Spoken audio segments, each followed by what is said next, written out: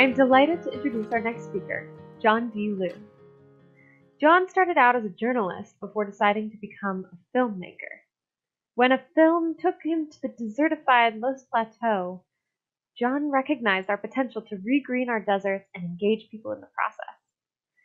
John started the ecosystem restoration camps to bring folks together and make this happen all over the globe. And to showcase this drastic change that can happen, here is a short film by John D. Liu. We live on a magnificent planet that provides us with air, water, food and energy, all that is needed for life to flourish. Yet vast areas of the planet's land surface have been deforested or degraded. Meanwhile, we struggle to reduce our impact on the climate, and many people are in desperate need of food, water, and decent, productive livelihoods. The Global Partnership on Forest and Landscape Restoration has estimated there are more than 2 billion hectares worldwide where the potential for restoration is high. In 2011, the Bonn Challenge set a target of 150 million hectares of degraded and deforested lands to be restored by 2020. This is good news for communities and enterprises around the world that need the goods, services, and other benefits that these restored hectares can provide. Sustainable land use and restoration of landscapes can provide nutrition, improve food security, stimulate local enterprise, reduce poverty, and increase flows of water so that sustainable agriculture becomes possible. And at the same time, it increases habitat for wildlife and reduces human impact on climate change. Landscape restoration and management offers an opportunity for economic growth for local communities and for the world, and it can also continuously improve the land's ecological function. There are opportunities to turn degraded areas into healthy, fertile, working landscapes all over the world. Together, we can revitalize and transform the Earth's vast, degraded and deforested places to meet the needs of people and the natural world now and into the future. And with that, I will turn it over to John D. Liu.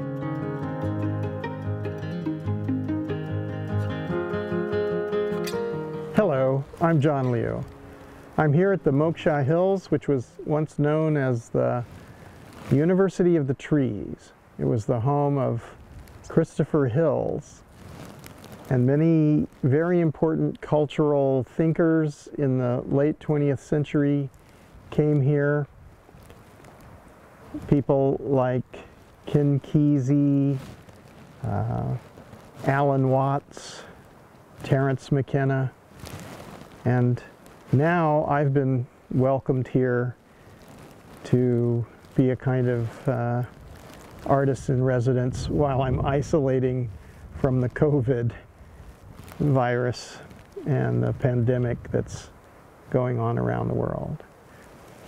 I hope you and your family and all your loved ones and everyone on the earth is healthy at this time and that we can get back to normal soon. I'm very grateful to the organizers for inviting me, and also grateful to the Common Land Foundation and the Mustard Seed Trust who make it possible for me to continue to do this work. In my late 20s, I had the opportunity to go to China, and I helped to open the CBS News Bureau at the time of normalization of relations between China and the United States, and observe as China transitioned from a sort of sleepy, radical chic communist backwater to a superpower and the manufacturing center for the whole world. And I covered lots of really quite interesting stories, which kept me moving for quite a long time. And I was kind of exhausted from all this activity. Then the World Bank asked me to film a baseline study of the Loess Plateau Watershed Rehabilitation Project in the upper and middle reaches of the Yellow River. And I began to travel and to observe and document the Yellow River that was once known as the Mother River and comes out of the Tibetan highlands and then flows south of the magnificent Mongolian steppe. This was an interesting part of the world because this was the cradle of Chinese civilization and the birthplace of the Han race. Actually, all the different tribes were vying around this area. There were Kazakhs and Uyghurs and Mongols and so on. But the Han emerged as the dominant culture. The Loess Plateau is an area of 640,000 square kilometers, approximately the size of France. And it's named for the geomorphology of the subsoil, which is loess. And loess is made from the movements of glaciers high in the Himalayas, crushing the granite rocks, and then the dust is blown over millions and millions of years, and it's settled on the plateau below. These are the largest loess deposits in the world, and they're very minerally rich, but they require organic material to be fertile. And because of where they are, if you dig around in there, you might find some very interesting things. So it was here in the Loess Plateau where the early dynasties, the Han, the Qin, the Tang, were located. The Loess Plateau must have been a really wonderful place to give birth to the largest ethnic group on the planet. This is to the southwest of the Loess Plateau, and it's a beautiful, completely functional forested system. And this is to the northeast in Mongolia. It's a fully functional grassland ecosystem. These systems were contiguous. And so it was in this type of an area that the Chinese race emerged. There's evidence of humans and their ancestors for 1.5 million years in this region, according to Chinese scientists. And this is the second place on Earth where settled agriculture began, almost simultaneously with the Middle East. When I got there to document the Loess Plateau watershed rehabilitation, the place was fundamentally ecologically destroyed. It was pretty stunning to see this level of degradation. And I realized that covering politics and economics had not really prepared me for this, and that I was going to have to do quite a bit of study to fully understand it. But I could see immediately that I was seeing a cycle of poverty and ecological destruction, where each generation's behaviors were causing this massive change in the landscape. And at this point, it had reached a collapse system. And so the people who lived there were pretty much in desperate poverty and had very few opportunities to escape from this. Actually, their behaviors, which were ecologically destructive, just prolonged this degradation. They were living in caves in many cases in this area, and they were participating in a cycle of poverty and ecological destruction that was passed from generation to generation. They were removing the biodiversity, the biomass, and they had lost virtually all of the accumulated organic matter. And it was a really fascinating thing to see, but it was also a little bit heartbreaking to realize how fundamentally degraded the lands were.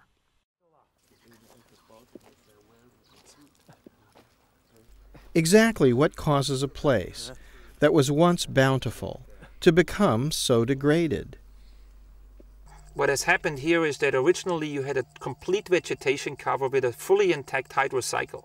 All the rainfall that fell down stayed where it was initially. It slowly infiltrated into the ground, was absorbed by the root system, went into the groundwater, and eventually drained into the Yellow River over a long period of time, hundreds of days, between a rainfall event and by the time the water ended up in the Yellow River.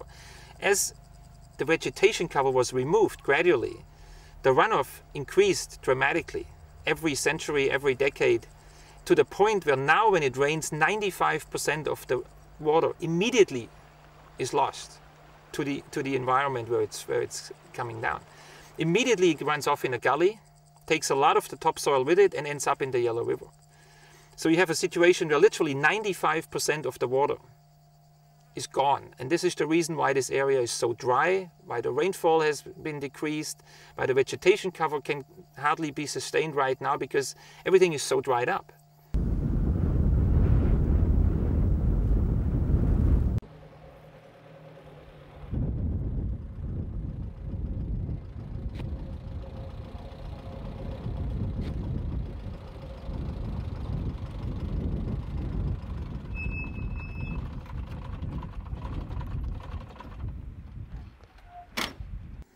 Now, when we came to this place in the Loess Plateau the first time, we were all really shocked.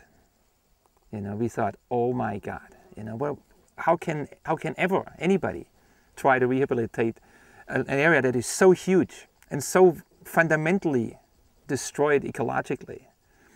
And the truth is, we spent 2 years working with the local people, with the farmers, with the local officials, with the experts in the various fields of hydrology, soil and water conservation, forestry, agriculture, environment, try to understand what it would take to do something like this. And after 2 years, we still didn't have many answers. The World Bank didn't have the answer, and the local people didn't have the answer. And we spent another 1.5 years talking to the farmers in the villages, trying to understand what they had done in the past 20 or 30 years that was successful.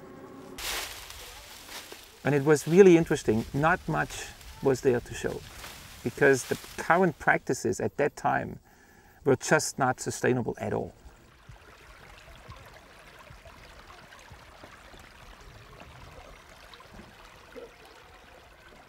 The behaviors had to stop. So they essentially made a decision to ban all of the negative behaviors and to subsidize the people there to learn new skills and to restore the landscape. So they prepared about $500 million over 10 years. And the pilot area was 35,000 square kilometers, approximately the size of Belgium. And it was a massive holistic undertaking. You're seeing them terracing here, but it wasn't a terracing program. It was a holistic program that worked to create water retention landscapes and to rebuild the soils and to restore vegetative cover everywhere. And interestingly, they reduced the area in cultivation and released vast areas of the land for natural regeneration. And they then increased the soil fertility in lesser areas, smaller areas, while releasing quite a lot of the land for natural systems. So there was ecological land. And I sort of noticed when I was working in Africa and other parts of the world that in many areas, the farmers believe you have to increase the area for crops. And this is really devastating. And what the Chinese did was they reduced the area where crops were grown and massively increased the natural ecological areas. This is Ta Fu-Yuan from the Ministry of Water Resources, and he's saying that they're going to restore the forests on the hilltops, and they're going to restore the terraces to infiltrate the water. And at the bottom, they're going to put in sediment traps and small dams to accumulate the water. And they did this, and over time, you can see what the result is. So this was in 1994 when we first went out there in September. And the next shot is in 2009. So 15 years later, they were able to achieve this type of restoration. And I think in the next transition, this is an area I went back to many times, Hojiago in Shanxi province. And this again, September 94 to September 2009. And what we saw was that the natural regeneration of the ecological lands actually were the basis of the support for the agricultural lands. So it was possible for them to increase productivity by reducing the area in cultivation. And they were recognizing the natural ecological function has a value, and the value of that is higher than the value of the production. So this was quite a huge difference. I began to question many of the things that I had been taught in school and the socialization that I was getting. And I realized that what I was seeing was it's possible to rehabilitate large-scale degraded landscapes, including areas that had been destroyed over long historic time and over vast areas. And this is really important because this is exactly what we need to do over vast areas throughout the world. And I also realized that there were huge scientific implications to this, which challenge many of the things that have been norms. For instance, it's possible to rehydrate dehydrated biomes. So we need to really consider how that takes place. What are the processes that cause this? And I started to see that there were certain principles. For instance, I noticed that in degraded lands, the temperatures were vastly different than below a canopy. And this is a serious clue to the global warming and climate implications. And I also saw that human understanding was, in a way, the determining factor for whether ecological systems were functional or dysfunctional. So I think this is of critical importance for us to consider. How can we use that information? As I was doing this, I was beginning to realize, well, this is not a typical assignment. This is something that I was called to follow for now decades. And I became very philosophical, and I began to see that I was able to look through time. And I started to think about how the earth formed as a molten rock surrounded by gases we can't breathe. And then microbial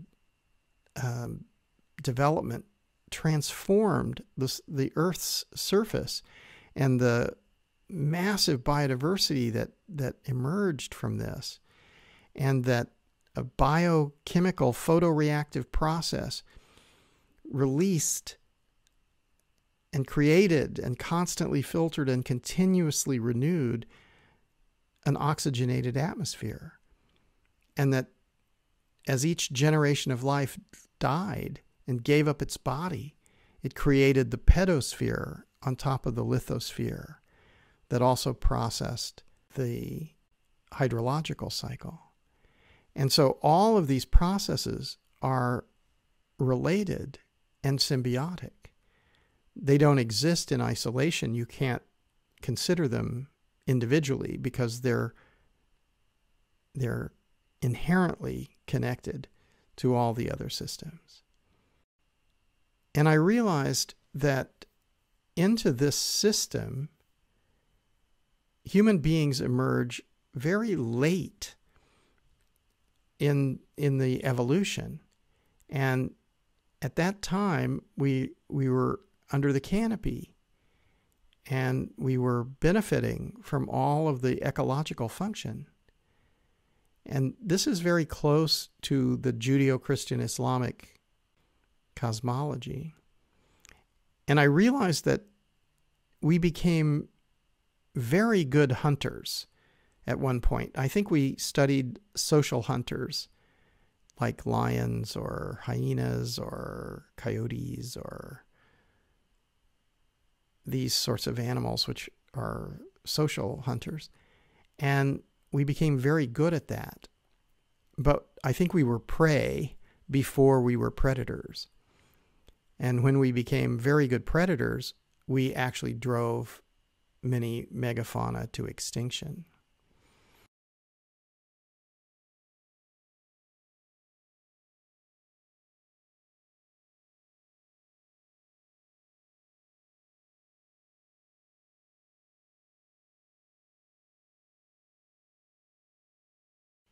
This is just a cat video to make you like me. When we got to a certain point in our development, we didn't want to just hunt things.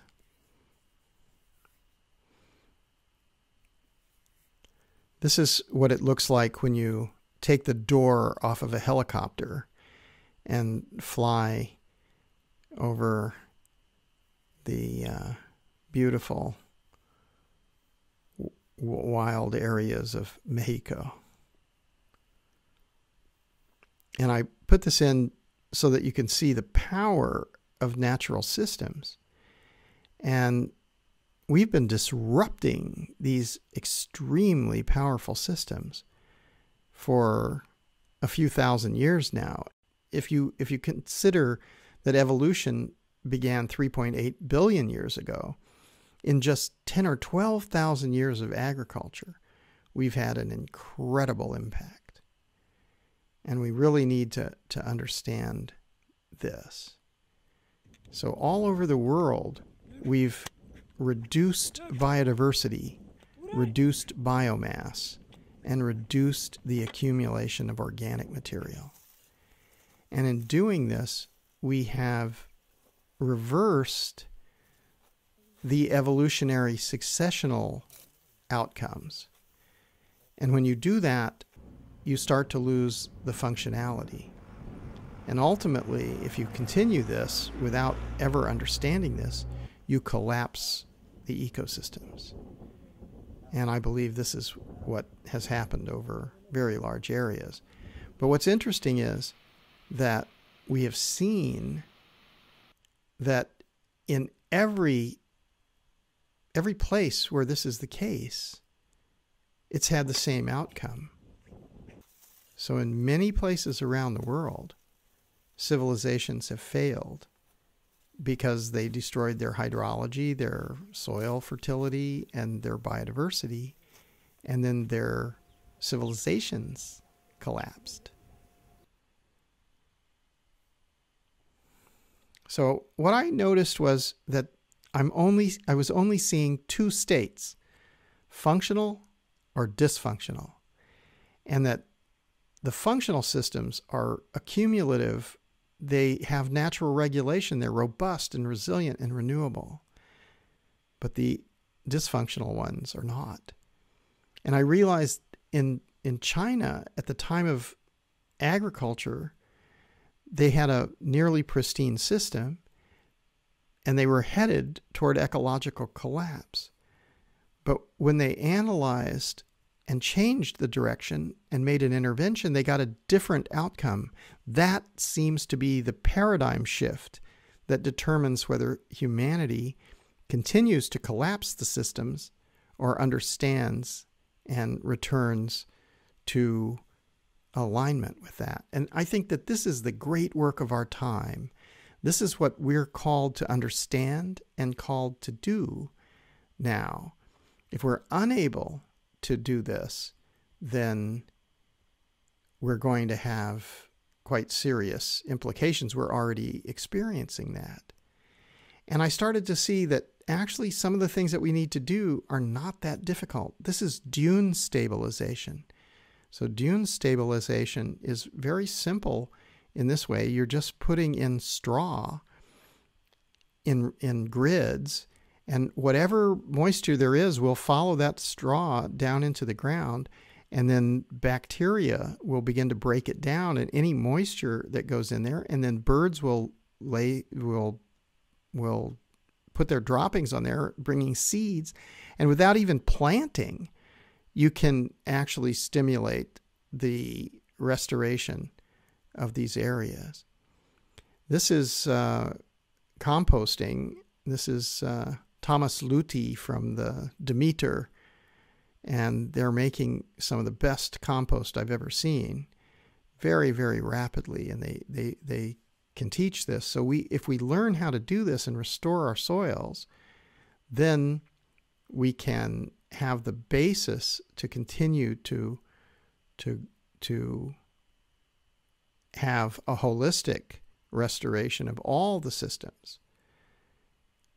So it's apropos to the Soil Regen Summit to understand how to do this. But we can also revegetate at scale. The Chinese, when I showed the Africans what the Chinese are doing with tree nurseries, they said, well, that's a forest. And I said, no, that's the nursery. But this allows you to reforest. And when you plant larger trees, then you're going to get an especially good result because they're less likely to die. And what I began to realize was that everyone has a role to play in this, that if we can shift human intention away from production and consumption to restoration, then we will get a completely different result.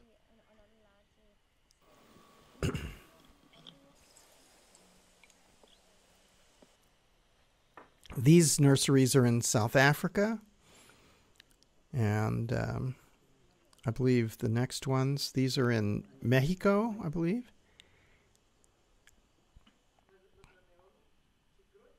This is in Ethiopia. Ethiopia has done a great deal of work. They're having some political difficulties now, but their sustainable land management program was very, very successful in shifting people toward regeneration. And the level of ability of these people in many parts of the world is very high, but we've tried to force them into mercantilism. This is in Mexico. These are very, very well developed nurseries. This is showing the parts of the world which are massively degraded, and the fact that if we were to use the techniques that were used on the Loess Plateau, we could have a very, very large impact. The satellite images from China is astonishing in its scale. And we have just begun to understand what this means, that this is functionality.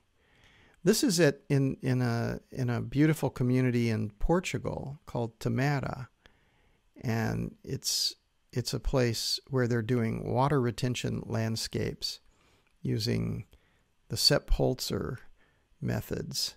Sepp Holzer came and helped them to do that, but they're also the whole community is focused on restoring natural systems, and they're very successful with this.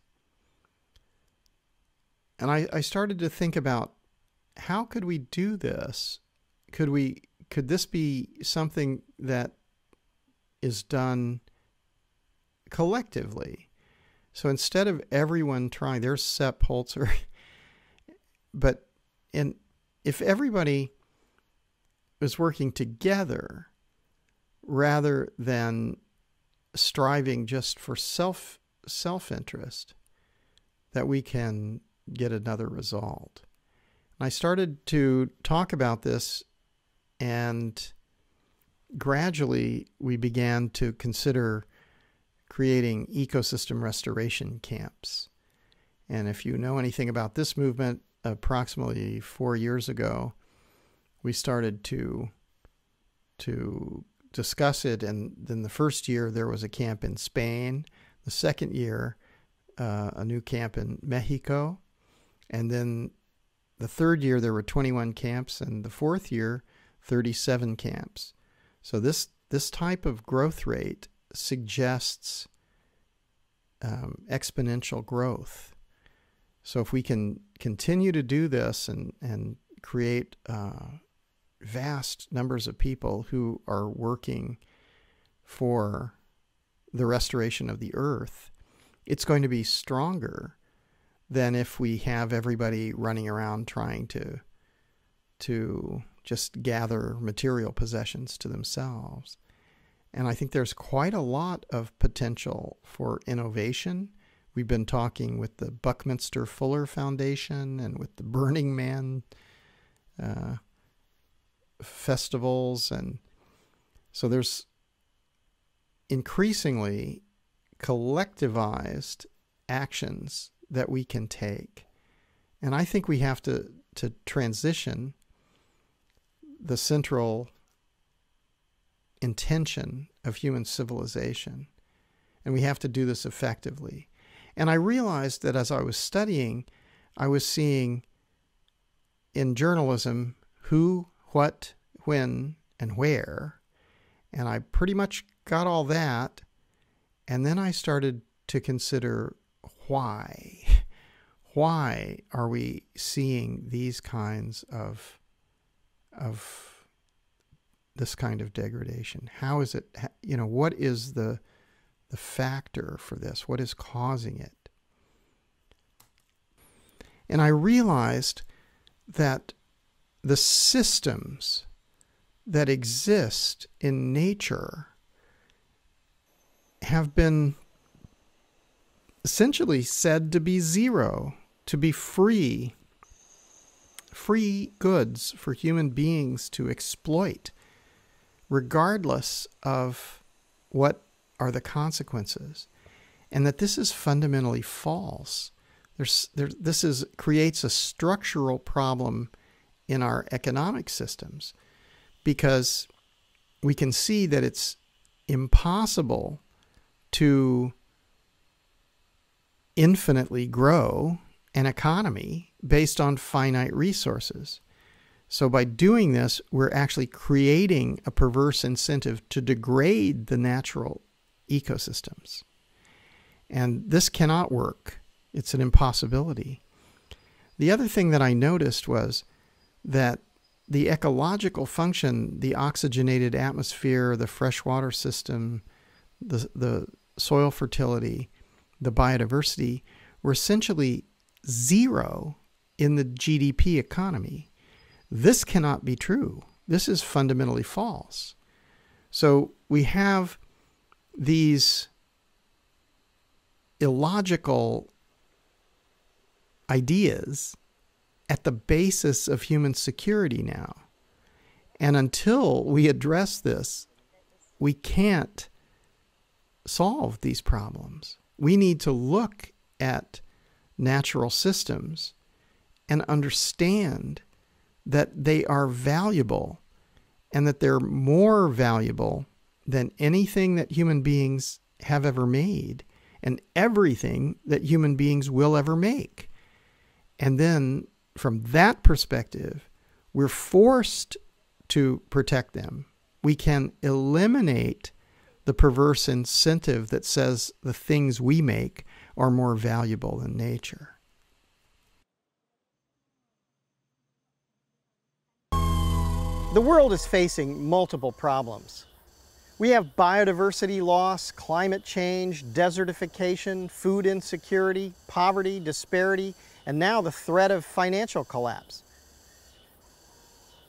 It seems like there are two conversations going on. One in the developed world, which is talking about economics and technical solutions, and another one in the developing world, which is talking about survival and sustainability. I've begun to see this differently. When it comes to survival and sustainability, there's only one story for the human species, and we're all in this together. All our problems are interrelated.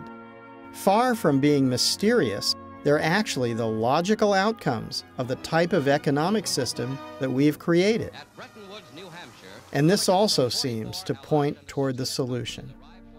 We know when we see a forest, a lake, the ocean, a natural river system, the atmosphere, that it's more valuable than computers, cars, or airplanes, which are valuable for a short time, but then become trash and pollution.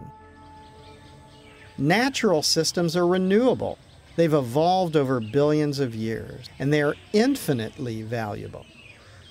Now, the global economy values production and consumption. And although few understand it, speculation. This has suggested the finite derivatives shaped from the Earth's natural systems are somehow more valuable than the infinitely renewable systems themselves. This is simply wrong. We need to admit that we made this mistake. If we were to truly value natural systems, then nature would become the basis of our money and our economy. To protect nature, then, would not be a luxury, but a necessity. This brings us much closer to the truth, because we must have water, air, and fertile soils. But we just want computers, cars, and airplanes. We can change. It will not be easy, but we can and we must do it. I think there are two possibilities.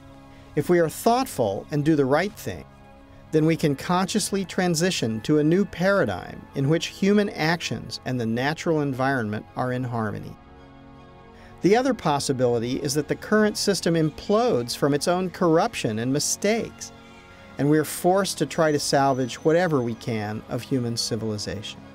For the sake of the children and future generations of life, we need to consciously decide to do the right thing. When we do that, we'll understand that wealth is coming from natural ecosystem function. And this will be the basis of our money. And all human actions will go to conserving and protecting and restoring ecological function on Earth. We need to shift societal intent away from the production and consumption and waste of the economic system as we see it now, and realize that wealth is coming from natural ecosystem function. If we run out of water, if we run out of fertile soils, if we run out of air, if we alter the climate, our money is worthless. We have to understand that the true wealth on the earth is coming from natural ecological function. And if we do this, if we choose this, then our money and our economy will reflect that. And all human activity will go toward conservation and, wherever the land is degraded, restoration. Because that's the way to protect wealth and that's the way to increase wealth.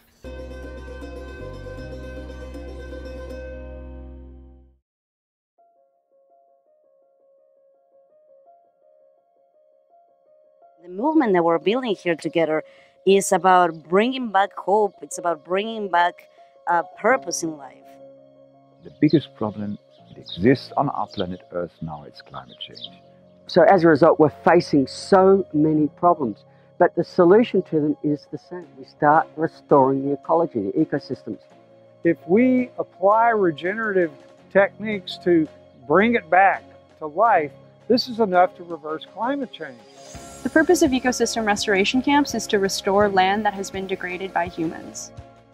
What we need to do is go to the historically degraded landscapes, which were once the Garden of Eden. Volunteers can come from around the world, or they can be local community members, volunteering 5 hours a day, helping to restore the planet. We are ecosystem restoration camps.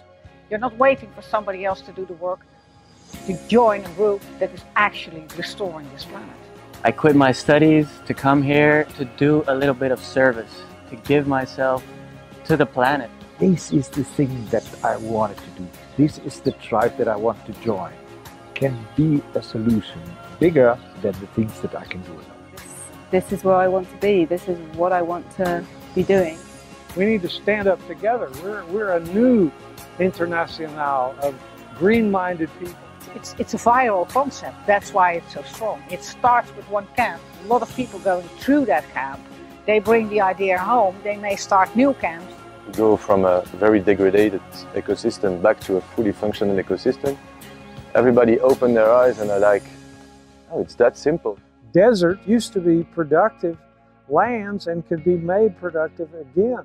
It is possible to change a landscape from a desert and to completely regreen it so that there's food, water, and wildlife in abundance. I think the camp also can teach us that we can live with very simple, eat the food we grow, sleep under the stars, and still have our comfort. Camps is a simple way. People get closer to the earth and to the ecosystems themselves, and it's easy to implement and it doesn't leave traces. A great place to experiment for scientists, a great place to learn how to grow food, how to become more self-sufficient.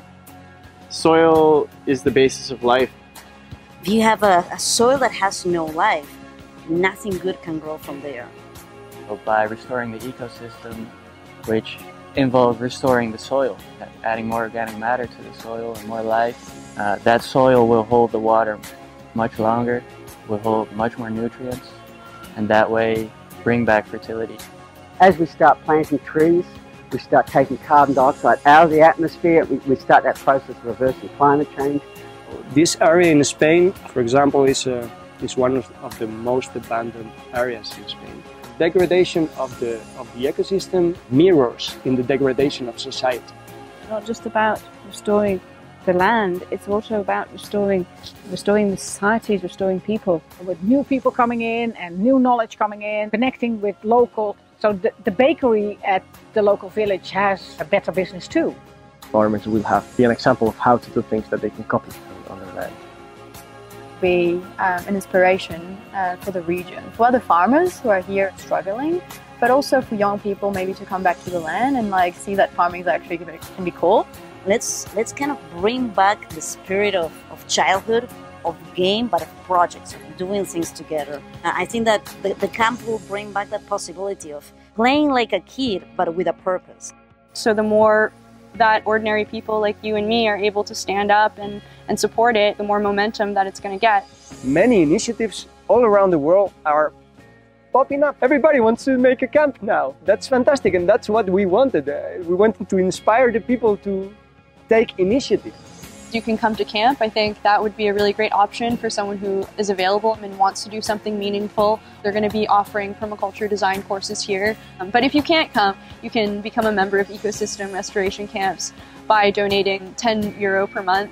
That's just a really simple way to basically make these camps a reality. We want to restore the earth. We want to live in the beautiful paradise that the earth is. Come to ecosystem restoration camps and make part of the solution. Join other like-minded people who say, yeah, we can do it. We can reverse this biggest problem ever existed. going back to the ground, getting dirty, getting back to the soil with love, with joy, with compañerismo and camaradería, is definitely going to make this happen.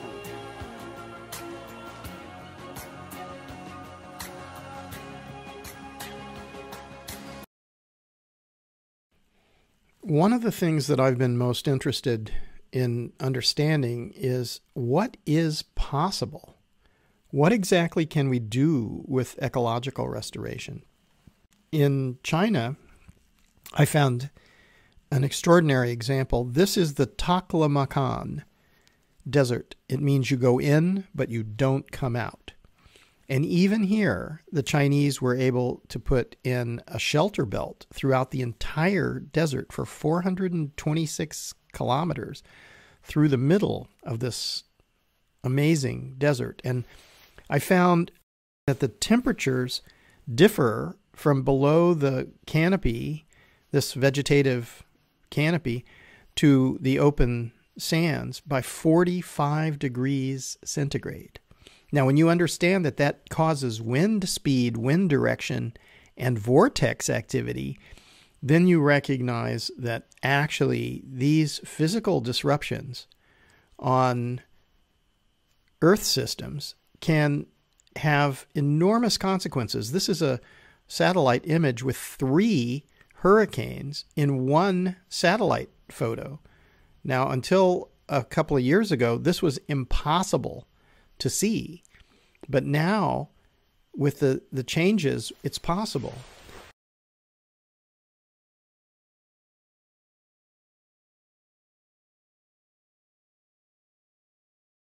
And we've been working on a restoration project design for the Sinai Peninsula, which is about to happen. It's right now in final negotiations to begin the aquatic parts, and then we will move into the terrestrial parts immediately following that, using John Todd's eco machines to start generating fresh water and to start restoring the soils and the vegetation. And when we do that, we can lower the temperatures. And we've seen the possibility that when we lower the temperatures, we can bring back moisture. And of course, really what we're doing is we're creating habitat for the basic building blocks of ecology for the microbial and fungal communities to rebuild organic soils.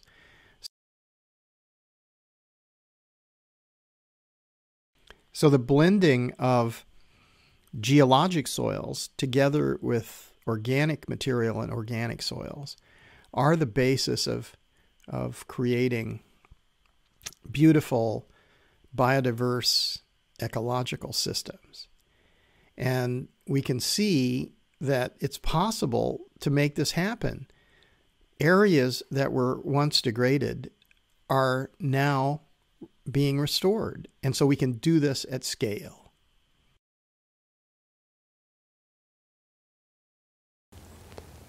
I think the best phrase to describe the complexity in ecological systems is multidimensional symbiotic systems. And these systems create, constantly filter, and continuously renew. The life support systems on the Earth, they're the basis of the oxygenated atmosphere, the freshwater system, the soil fertility, and the massive biodiversity on Earth. And they regulate all of the systems, the weather, the climate, the temperature. As I was working on this, it has led to different types of interventions. First, in China, I've studied the restoration of China's Loess Plateau, which is the cradle of civilization for the Han race and Chinese civilization. And I also was asked by the World Bank, the British government, and the Global Environment Facility to share what I was learning in Africa in the early part of the 21st century. And this led to interesting, dramatic results where Rwanda and Ethiopia began very large systematic programs for land restoration. So there's quite a bit of data coming from those projects as well. And I've been involved in other types of large restoration projects. Human impact on all the various systems is clear. We can see that the organic layer, respiration, the height of the canopy, the total amounts and the percentages of biomass and respiration around the world are what's regulating the hydrology, the weather, and the climate. And that's creating the soil fertility, the habitat for microbial and fungal communities, which are releasing geologic materials for availability to biological life. This is the synthesis of what our science is telling us. And it's not so complex that we all can't understand it. And we all have a role to play in making sure that we come back to a type of dynamic equilibrium at a higher state. So we have forced the ecology, the earth systems, to seek equilibrium at a degraded state. That's very dangerous for us.